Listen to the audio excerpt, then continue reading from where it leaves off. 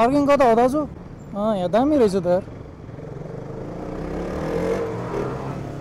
So here it is the R15 version 4 होइन, यो blue कलरमा टकलार यो फ्रन्ट लुक भयो होइन। फ्रन्ट लुकमा यस्तो छ, ट्याङ्कको डिजाइन भित्रीभन्दा डिफ्रेन्ट छ अनि यो फेरिङ्सको डिजाइन पनि भित्रीभन्दा डिफ्रेन्ट छ, विच इज आई लाइक है। भित्रीको चाहिँ अलिकति मन पर्दैन थियो, अलिकति काचाकुचुक थियो। यसको चाहिँ एकदम स्लिक लुकिङ टक्कर लगाएर यहाँबाट पछाडि चाहिँ टप्पै त्यही भित्रीकै लुक्समा छ होइन, भित्रीकै हो सबै कम्पोनेन्ट्सहरू यस्तो टाइपको होइन। यहाँनिर यो R1 को जस्तो झन्डै त्यस्तै कपी अलिकति चिपर भर्जनमा भनौँ न। अनि यो स्ट्रेट मोड र रेस मोडमा राख्न मिल्छ होइन।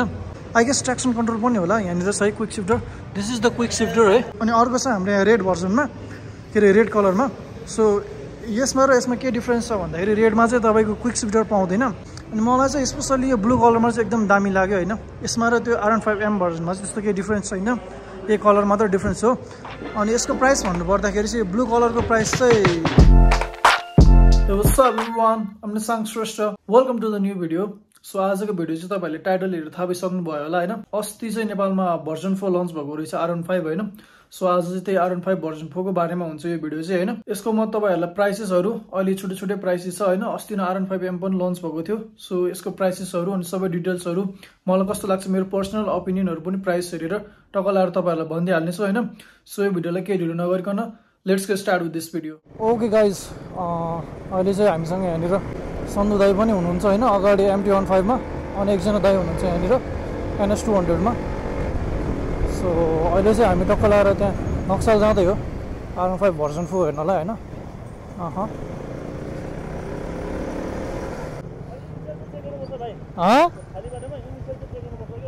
हो तपाईहरु मेरो ल अहिले गरौँ ल। तपाईको डेन्जर छ इनिसियल छ ल अहिले हेरौँ ल। हाम्रो दाइले इनिसियल दाइको छ अरे होइन MT15 छन् त छ।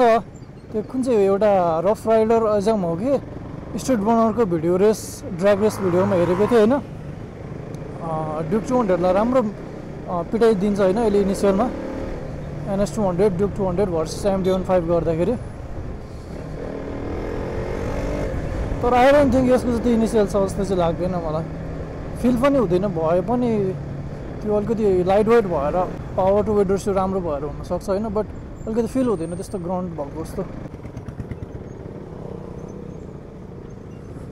पार्किङ कता हो दाजु? यहाँ दामी रहेछ त यार। सो गाइस, अहिले चाहिँ हामी टक्क लाएर यहाँनिर यामाहाको सोरुम आइसकेका छौँ नक्सालमा होइन। यहाँनिर यो सोरुम चाहिँ एकदम राम्रो छ होइन। तपाईँहरूलाई म एम्बियन्स पनि अलि देखाइदिइहाल्छु टक्क लाएर कस्तो छ भनेर। मलाई चाहिँ दामी लाग्यो, जस वेल बिल्ड छ होइन। अरू सोरुम हेरिदेखिर नेपालको अलिकति स्ट्यान्डर्डै छ। अनि बाइकहरू यहाँनिर छ होइन भर्जन 4 म तपाईँहरूलाई देखाइहाल्छु। सो सुरुमा चाहिँ त्यही भन्नु थियो कि यहाँको सोरुम चाहिँ एकदम दामी लाग्यो। माथिको लाइटिङहरू पनि हेर्नु सक्नुहुन्छ होइन, एकदम दामी छ क्या। जोस् एकदम दामी देखिरहेको छ होइन। म बाइक पनि देखाइदिन्छु अनि तपाईँलाई टक्क लाएर भनिदिन्छु मलाई कस्तो लाग्यो। अनि यो पर्सनमा हेर्दाखेरि बाइक यसको मैले राइड भिडियो चाहिँ R15M को चाहिँ पहिल्यै बनाइसकेको छ होइन। सो तपाईँहरूले त्यसमा पनि चेकआउट गर्न सक्नुहुन्छ। सो यसलाई घरिघरि राइड गरिबस्नु चाहिँ पर्दैन होला, सेम इन्जिन हो होइन। टक्क लाएर फर्स्ट लुक देखाइदिन्छु है त।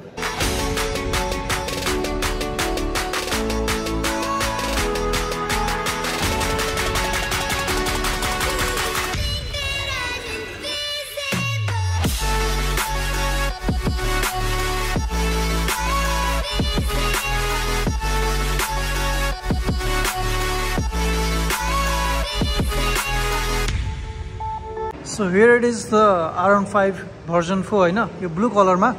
सो यसको सुरुमा तपाईँ वाकराउन्ड हेर्नु है त। टक्कलार यो फ्रन्ट लुक भयो होइन। फ्रन्ट लुकमा यस्तो छ सबै। यो चाहिँ होल बडी ब्लू कलरमा छ। यो चाहिँ डार्क ब्लू रहेछ होइन, म्याट डार्क ब्लूमा। अनि यमाहाको ब्याजिङ छ। एबिएस भइ नै हाल्यो, डुअल च्यानल एबिएस सबैलाई थाहा छ। अनि फ्रन्ट चक अपसाइड डाउन फर्क छ होइन। सो यो QIB को हो, which is a good brand होइन। अपसाइड डाउन गोल्डन कलरमा दामी देख्छ। अनि त्यसपछि यहाँनिर चाहिँ R15 भर्जन 4 को ब्याजिङ छ। यो पनि डार्क ब्लू प्यानलमा छ होइन, म्याटमा। अनि अरू चाहिँ यो ब्लू कलर देखिरहेको चाहिँ साइनी ब्लूमा छ होइन। अनि यो ड्यासहरू अहिले म एकैछिनमा देखाइदिन्छु। साइडबाट हेर्दाखेरि यस्तो देखिन्छ होइन। तपाईँहरूलाई लुक्स कस्तो लाग्यो भन्नु होला। अनि पछाडिको चाहिँ यहाँबाट पछाडि चाहिँ टप्पै त्यही भित्रीकै लुक्समा छ होइन, भित्रीकै हो सबै कम्पोनेन्ट्सहरू। यहाँनिर अगाडिको चाहिँ यो ट्याङ्की चाहिँ भित्रीभन्दा डिफ्रेन्ट छ यहाँनिर भित्री छैन रहेछ नत्र म देखाइदिन्थेँ ट्याङ्कको डिजाइन भित्रीभन्दा डिफ्रेन्ट छ अनि यो फेरिङ्सको डिजाइन पनि भित्रीभन्दा डिफ्रेन्ट छ विच इज आई लाइक है भित्रीको चाहिँ अलिकति मन पर्दैन थियो अलिकति काचाकुचुक थियो यसको चाहिँ एकदम स्लिक लुकिङ टक्कर लगाएर प्यानलहरू छ क्या सो यसको चाहिँ मलाई यो प्यानल चाहिँ एकदम मन पर्यो होइन अनि त्यस पछाडि आउनु पर्दाखेरि यही स्पकेट स्विङ्गामहरू टायरहरू चाहिँ त्यही भित्रीकै छ अनि सारी गार्ड भइहाल्यो यो फुटरेस्ट अनि यो पछाडिको यो मड गार्डहरू पनि त्यही भित्रीकै छ होइन यो प्यानलहरू सिट सबै भित्रीको जस्तै छ पछाडिको यो ब्रेक लाइट पनि एक्ज्याक्टली भित्रीको जस्तै छ साइड लाइटहरू पनि अझै हेलोजनै छ होइन यो साइलेन्सर भइ नै हाल्यो साइलेन्सर चाहिँ हल्का डिफ्रेन्ट रहेछ यसको भित्रीको भन्दा तर सेम नै छ जस्तो लाग्यो साइलेन्सर इन्जिन चाहिँ सेम नै हो हल्का त्यसको पावर बेसी छ अहिले म कुरा गरिदिन्छु पछाडि निसिनको ब्रेक्स छ अनि व्हिलमा पनि ब्लू कलर छ है यसमा डेल्टा बक्स फ्रेम भयो होइन पछाडि पनि एबिएस छ अगाडि पनि एबिएस छ यसमा सो यहाँनिर अब यो ड्यासको कुरा गर्नु पर्दाखेरि चाहिँ राइडर पिओभीको चाहिँ यसको डिस्प्ले चाहिँ भित्रीको भन्दा हल्का सानो छ होइन बट अलिकति दामी टाइपको यो अघि तपाईँहरूले देख्नुभयो होला नि यो अन गर्दाखेरि यस्तो टाइपको होइन यहाँनिर यो R1को जस्तो झन्झन्दै त्यस्तै कपी अलिकति चिपर भर्जन भनौँ न अनि यो स्ट्रिट मोड र रेस मोडमा राख्नु मिल्छ होइन स्विच क्वालिटी चाहिँ एकदम राम्रो लाग्यो मलाई अनि तर ह्यान्डलको यो चाहिँ अलिक पेन्ट क्वालिटी चाहिँ अलिकति राम्रो लागेन होइन अनि ब्रेक्स अगेन त्यो भित्रीको जस्तै सेम नै छ अनि यसमा चाहिँ कलरमा छैन होइन ब्रेकको क्यालिपरमा यो चाहिँ अगाडि पछाडि डुअल च्यानल एबिएस अगाडि चाहिँ बाइ ब्रेक हो भने पछाडि चाहिँ निसिनको ब्रेक छ होइन तपाईँहरूलाई थाहा नै छ होला सो यसको इन्जिनको बारेमा कुरा गर्नु पर्दाखेरि चाहिँ BS6 R15 भर्जन 4 को होइन भर्जन 3 को चाहिँ BS4 को चाहिँ कति 19.3 जस्तो लागिरहेको थियो यसको चाहिँ 18.4 छ होइन अलिकति कम छ भनौँ न BS6 भन्दा नि अलिकति कम छ BS6 को चाहिँ 18.6 जस्तो लागिरहेको थियो अझ यो भर्जन 4 मा चाहिँ अलिकति कम छ होइन 18.4 मात्रै छ सो पावर चाहिँ हल्का ड्रप छ but it gets quick sifter है guys it gets quick sifter and traction control चाहिँ यसमा छ कि छैन त्यो चाहिँ मलाई थाहा छैन म अहिले सोधिदिन्छु यहाँनिर आई गेस ट्र्याक्सन कन्ट्रोल पनि होला यहाँनिर छ है quick sifter this is the quick sifter है मैले अघि कुरा गरिरहेको अनि अहिले एकछिनमा म साउन्ड पनि सुनाइदिन्छु यो दुईवटा डिआरएल्स भइहाल्यो यो चाहिँ हेडलाइट्स अहिले म अन गर्दाखेरि तपाईँलाई हेडलाइट पनि बालेर देखाइदिन्छु सो अगाडिको भ्यू चाहिँ यस्तो देखिन्छ है यो अगाडिको ब्लू प्यानल चाहिँ एकदम दामी देख्छ अनि प्लस सँगसँगै यो पनि तपाईँहरूले ब्लू गर्नुभयो भने चाहिँ यस्तो दामी देख्छ नि यामाहाको चाहिँ के छ भन्दाखेरि होइन यस्तो प्यानलले चाहिँ बडी चाहिँ एकदम राम्रोसँग कभर गरेको छ क्या अरू कम्पनीहरू भन्दा होइन स्पोर्ट्स बाइक बनाउँदाखेरि पनि यो चाहिँ मलाई राम्रो लाग्छ जस्तै अब यस्तिर भयो यस्तिर होइन सबै ठाउँमा एकदम राम्रो तरिकाले के गरेको छ क्या अनि मलाई चाहिँ स्पेसली यो ब्लू कलरमा चाहिँ एकदम दामी लाग्यो होइन यसमा र त्यो R15M भर्जनमा चाहिँ त्यस्तो केही डिफ्रेन्स छैन यही कलर मात्र डिफ्रेन्स हो अनि यसको प्राइस भन्नुपर्दाखेरि चाहिँ ब्लू कलरको प्राइस चाहिँ 5,72,900 सो 5,73,000 भन्दा नि हुन्छ होइन अनि अर्को छ हाम्रो यहाँ रेड भर्जनमा के अरे रेड कलरमा सो यसमा र यसमा के डिफ्रेन्स छ भन्दाखेरि रेडमा चाहिँ तपाईँको क्विक सिफ्टर पाउँदैन बाँकी चाहिँ सबै सेम नै हो अनि कलर डिफ्रेन्स भइहाल्यो अनि यो र ब्ल्याकमा चाहिँ त्यही ट्र्याक्सन कन्ट्रोल पाउँदैन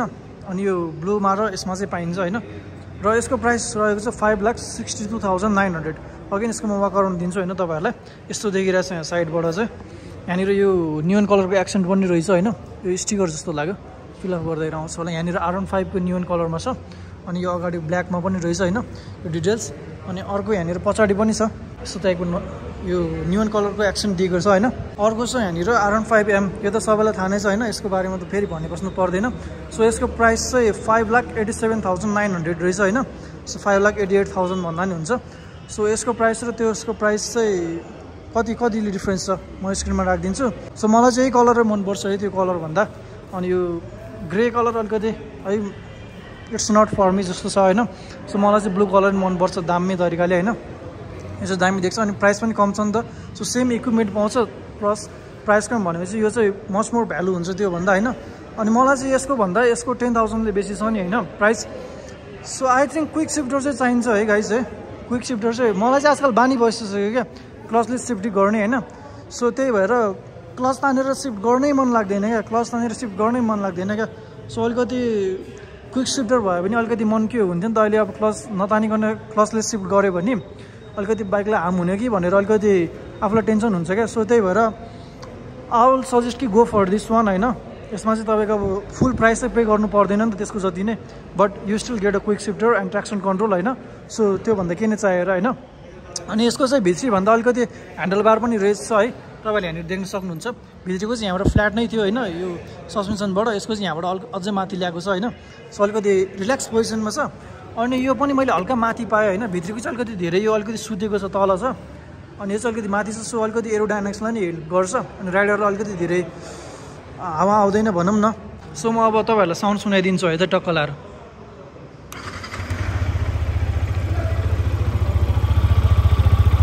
so this is the sound है R15 भर्जन 4 को भर्जन 3 भन्दा केही त्यस्तो चेन्जेस छैन तपाईँहरूलाई थाहा नै छ होला त्यो चाहिँ हल्का रेप दिन्छु है त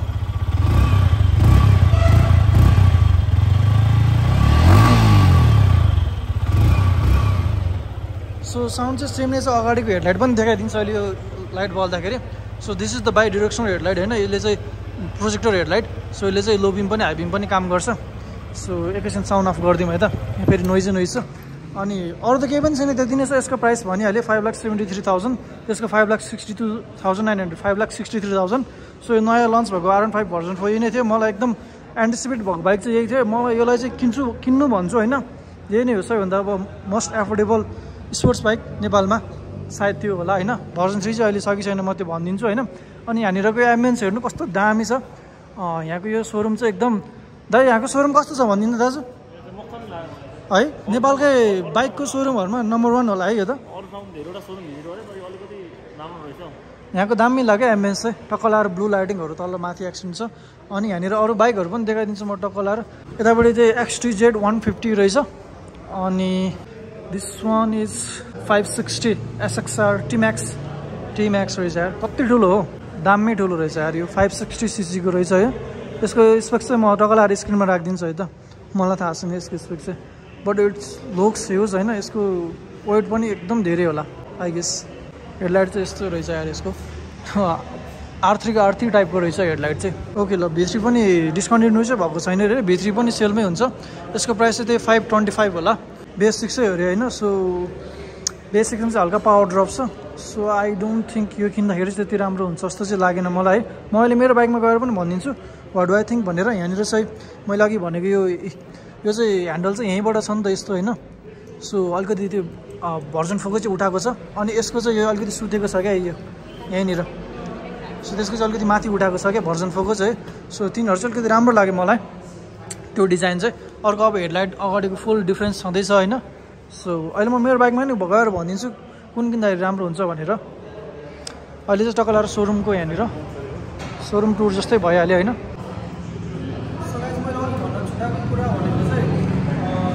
स्लिपर एन्ड एसिस्ट क्लच पनि छ होइन सो स्लिपर क्लच चाहिँ सबैलाई थाहा छ होला एसिस्टले चाहिँ के पनि गर्छ भने क्लच हल्का अझ धेरै लाइट बनाउँछ सो चाहिँ क्लच चाहिँ ओभर लाइट छ अनि म चलाएर पनि थोरै भनिदिउँ न होइन अनि यसको सिट हाइट चाहिँ 815 mm टक्कै हामीलाई देखाइदिनु न कति कति मैले चाहिँ यतिको भेटिरहेको छ दुईपट्टिको चाहिँ टोले भेटिरहेको छ मेरो हाइट चाहिँ 5.75 हो सो 5.655 ले पनि चलाउनु सक्छ यो चाहिँ है 815 mm को भयो भने यहाँनिर पनि अलिकति ठुलो छ नि त सो मजाले चलाउनु सक्छ 5 सम्मले भेट्ला कि भन्ने हो 5 देखि चलाउनु सक्छ आरामले सो यहाँनिरको यो सोरुम चाहिँ दामी लाग्यो मलाई जे होस् होइन यो नक्सालमा छ तपाईँहरू भिजिट गर्न सक्नुहुन्छ त्यसको स्पेक्सहरू चाहिँ फुल स्पेक्स चाहिँ मेरो यहाँनिर आइबटमा आएको छ मैले भनिहालेँ त्यहाँनिर हेर्न सक्नुहुन्छ अनि राइड भिडियो पनि होइन राइड भिडियो पनि टक्क लाएर मैले R15M को के हो राइड भिडियो हेर्न सक्नुहुन्छ म यसको पनि टेस्ट राइड चाहिँ गर्छु होइन पछि बट अहिले चाहिँ त्यसको लागि तपाईँहरूले त्यहाँनिर हेर्न सक्नुहुन्छ एउटै हो सेम सबै कुरा एउटै हो क्विक सिफ्टर पनि छ होइन सबै कुरा मैले त्यहाँ टेस्ट राइड गरेको छु अनि मैले चाहिँ के भन्छु भन्दाखेरि त्यो ब्लू कलरको चाहिँ दामी लाग्यो मलाई चाहिँ ब्लू कलर दामी लाग्छ होइन अनि प्लस क्विक सिफ्टर र ट्र्याक्सन कन्ट्रोल छ कि छैन ट्र्याक्सन कन्ट्रोल चाहिँ थाहा भएन क्विक सिफ्टर चाहिँ छ होइन ट्र्याक्सन कन्ट्रोल चाहिँ भयो पनि नभए पनि त्यस्तो खासै फरक चाहिँ पर्दैन बट भएको राम्रो हो होइन 155cc को भए पनि त्यही हो अनि त्योभन्दा R15M भन्दा सस्तोमा प्लस राम्रो भएपछि मलाई चाहिँ त्यही दामी लाग्यो होइन अनि त्यो अर्को भर्जन 4 रेड र ब्ल्याक भन्दा त्यो ब्लूमा अब 10,000 महँगो तिरेर क्विक सिफ्टर आउँछ भने चाहिँ I think that is a pretty good deal होइन क्विक सिफ्टर 10,000 मा आउँछ भने त होइन भर्जन 4 मा पनि तपाईँहरूले हाल्न सक्नुहुन्छ के अरे तपाईँलाई ब्लू कलर मन पर्दैन भने त्यसमा पनि पछि तपाईँले क्विक सिफ्टर हाल्न सक्नुहुन्छ ट्र्याक्सन कन्ट्रोल चाहिँ सबैमा छ होइन त्यही हो तपाईँलाई ब्लू कलर मन पर्दैन भने अरूमा किनेर पनि ट्र्याक्सन के अरे क्विक सिफ्टर हाल्न सक्नुहुन्छ होइन बट आई थिङ्क कम्पनीबाट हालेर आएको तपाईँलाई मनपर्छ भने त्यही हाल्नु होला होइन सो प्राइसेसहरू अगेन 5,63,000 ब्ल्याक र रेडलाई अनि 73,000 ब्लू कलरलाई होइन क्विक सिफ्टर शुद्ध अनि एमको चाहिँ 5,87,988 भनौँ न 5,88,000 सो प्राइस इज ह्युज होइन but I think quick sifter भएको त्यो ब्लू कलर चाहिँ ठिकै लाग्यो सो तपाईँलाई किन्नु मन छ भने एब्सोल्युटली गो फर इट होइन this is the cheapest proper sports bike offering होइन सो त्यही नै छ अब अरू त केही पनि भन्नु छैन मलाई चाहिँ अनि त्यो MT-15 भर्जन 2 को त्यहाँनिर त्यो सोकेस मात्रै रहेछ है त्यो चक्का र त्यो के हो चाहिँ त्यो किन्न मिल्दैन अरे है गाइज सो यति नै थियो अब अर्को भिडियोमा भेट